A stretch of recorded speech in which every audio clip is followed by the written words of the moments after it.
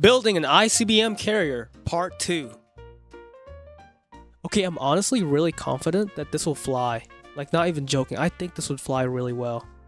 Okay, we're gonna do a test fit with the Goliath and see how well that's gonna look. Look how big the plane is.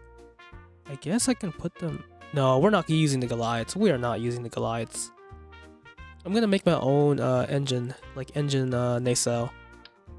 Buy stack, okay. Engines. Let's power this thing with 2 whiplashes. Oh wait, I have to be over here. Yes. Just like that. Look at that. Oh, nearly perfect. Okay, great.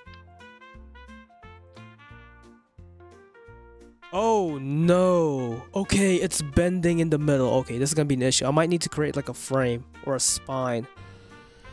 At the very least, the engines can turn on. All 8 of our whiplashes.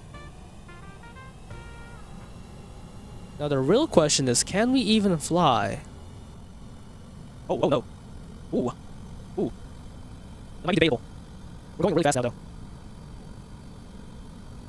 Oh boy. Oh no. Oh no.